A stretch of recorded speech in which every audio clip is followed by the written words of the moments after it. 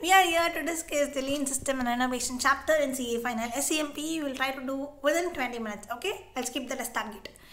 Okay, yeah, let's begin. Lean system. Lean system is an organized method for waste minimization without sacrificing the productivity within a manufacturing system. So my key objective is the waste minimization. Lean implementation emphasizes the importance of optimizing workflow through strategic operational procedures while minimizing waste and being adaptable. There are 7 types of waste. It's quite important. Okay, transportation, inventory, motion, waiting, overprocessing, overproduction, and defects. There are 7 different types of waste. There could be a question which has 3 to 4 waste. Okay, but you have to identify and write the relevant points. That could be a test for you. Okay, let's repeat. Transportation, inventory, motion, waiting, overprocessing, overproduction, and defects. Most of the lean system techniques are based on the following principles. The perfect first time quality, waste minimization, continuous improvement, and flexibility. Perfect first time quality. Remember the tagline: doing right things at the right time. Okay, even at the first time. Okay, that could be things. The characteristics of lean manufacturing. This could be a thing which can write in every question. 0 waiting time, 0 inventory, full processing, continuous flow of production, continuous finding ways of reducing the process time. Okay, so first let's understand about the just-in-time. We all know, right? It's based on pull system. It's producing as and when it is required. That's known as just-in-time. Right, CIMA defines it as system whose objective is to produce or procure products as they are required by a customer for use rather than for stock. It is based on pull system, which responds to demand, in contrast to push system, in which stocks act as a buffer between the different elements of system: purchasing, production, and sales. A complete JIT begins with production, includes deliveries to company's production facility, continues through the manufacturing plant, and even includes a type of transaction processed by the accounting system. What are the features of JIT? This could be a question. You could write at least 4. You have to write at least 4 features. Okay. What are those? Spare parts are material from supplier on the exact date and exact time when they are needed. Exact date and exact time when they are needed. Straight delivery to the production floor. Visit of engineering staff at the supplier site to examine. Here the appraisal cost will be incurred where I will employ my employees to do the inspection at the supplier's place.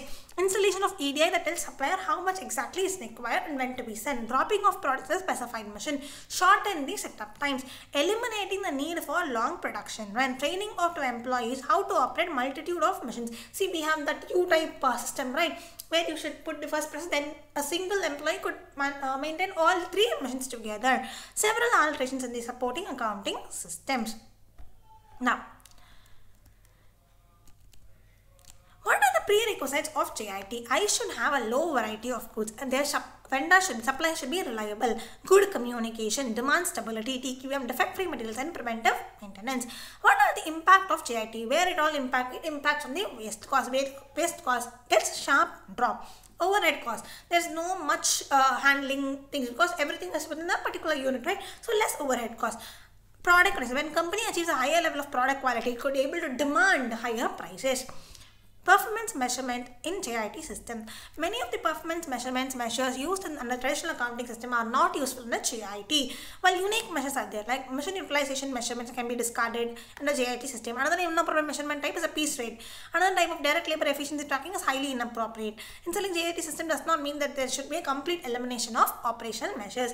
Backflushing is nothing but an accounting system which we maintain under the JIT system. Then we move on to the Kaizen costing. Kaizen costing, this philosophy Kaizen is only view is that small and continuous improvement should be there. Small and continuous improvement should be there. Kaizen, the one thing which will strike your mind when I tell Kaizen is small and continuous improvement. Small and continuous improvement. Let's repeat. No matter what. See, just 1.5 months you are going to repeat it. Then you are not going to do it, right? So please repeat it. Small and continuous improvements. Small incremental changes routinely applied and sustained over a longer period result in significant improvement. The system seeks gradual improvement in existing situation at acceptable cost. Collective decision making. No limits to the level of improvements. It involves setting standards and then continually improving. Focus on eliminating waste, improving systems, and improving productivity. Involves all employees in all areas of business. Now, We are then moving on to 5S. 5S, what are the 5S? It's a Japanese method, right? Sairi, Seiton, Seizo, Sekitsu, and Shitsuke. Sairi, Seiton, Seizo, Seiketsu, and Shitsuke. See, I'm not sure whether I'm pronouncing it right. Please don't judge based on it, okay? Clear?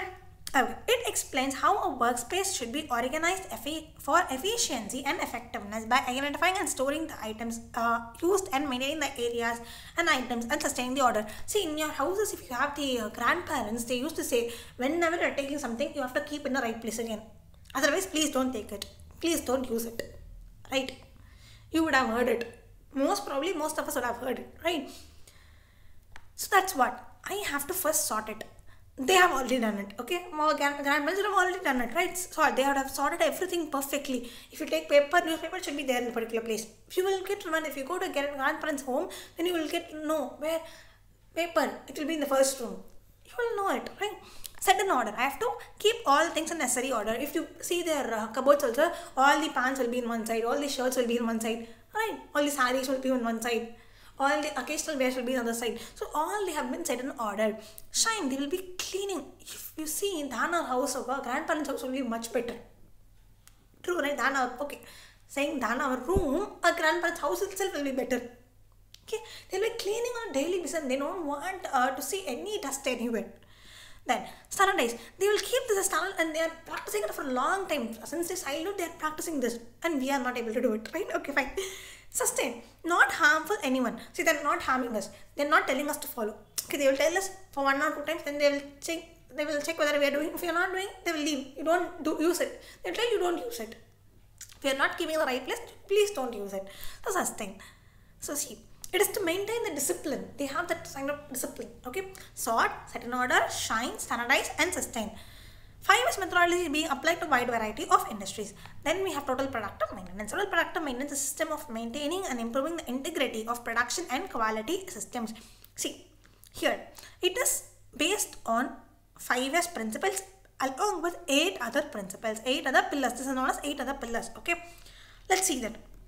This could be again a question. Okay, all these small pillars could be a question. That's why I'm focusing more on those. Okay, autonomous maintenance, planned maintenance, focused improvement, early equipment. Okay, I think I could zoom it for you for this alone. Okay, let me try to zoom it. Wait, hope this is now visible, right? Don't expect me to do this for an entire session, but this is white background, so that's why white, I don't know, font color. Okay.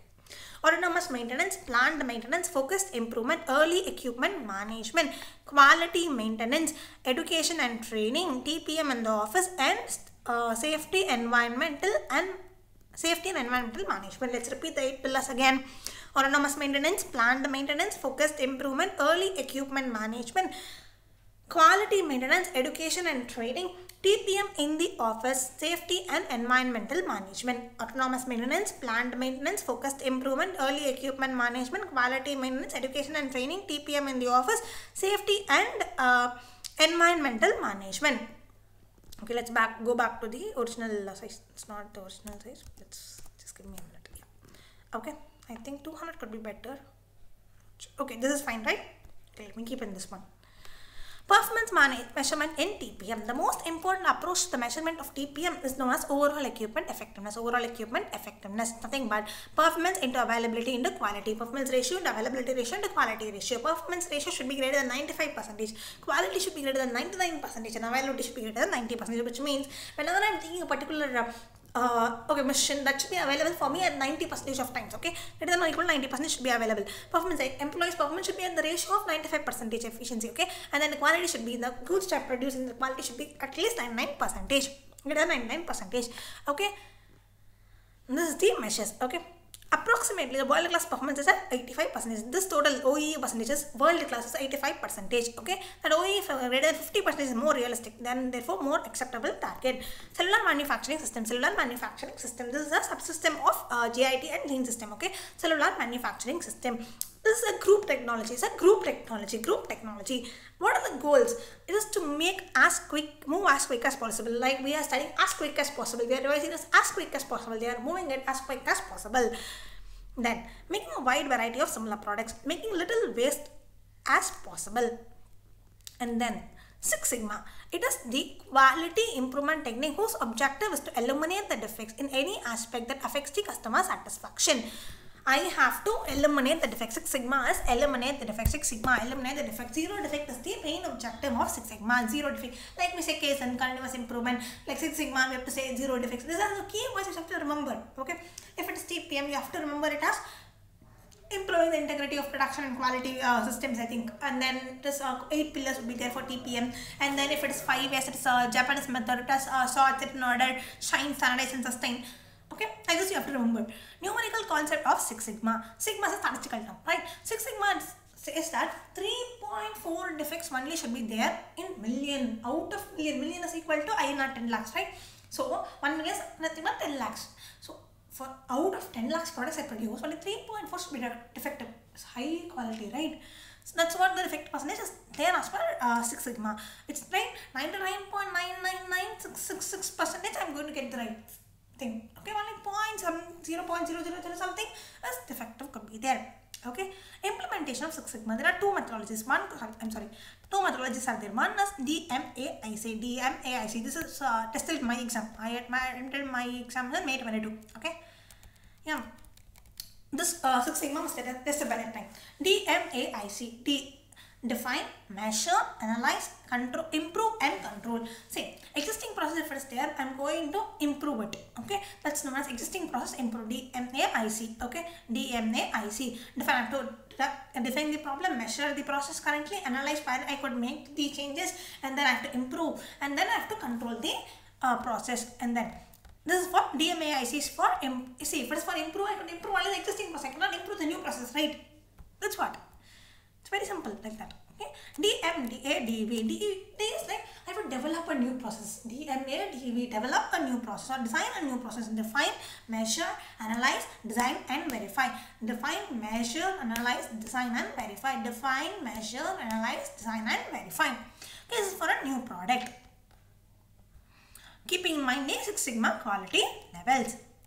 Then let's move on. Both DMADV and DMAIC are fundamental Six Sigma methodologies for improving quality of goods and process. Broadly, DMAIC deals with improving the existing process, while DMADV is for new process. IC improve existing processes, design new process. Lean Six Sigma. Lean Six Sigma is a continuation of Lean and Six Sigma, which helps in achieve greater results that has not been achieved if Lean or Six Sigma is followed independently. It increases the speed and effectiveness of any process within an organization. Generally, what happens in an organization, we not follow only Six Sigma or only Lean. You follow both together. That combined process will be known as Lean Six Sigma. By using Lean Six Sigma, organization will be able to maximize the profit, building better teams, minimize the cost, satisfy the customer. Then you have a concept for process innovation. Process innovation means implementation of new or significantly improved production or delivery method, including significant changes in the technique, equipment or software. Business process re-engineering. See, Hammer. There is a professor named Hammer who has defined business process engineering. He says that it is fundamental rethinking, radical redesign of business process to achieve dramatic improvements in the critical contemporary measures of performance, cost, quality, service and speed.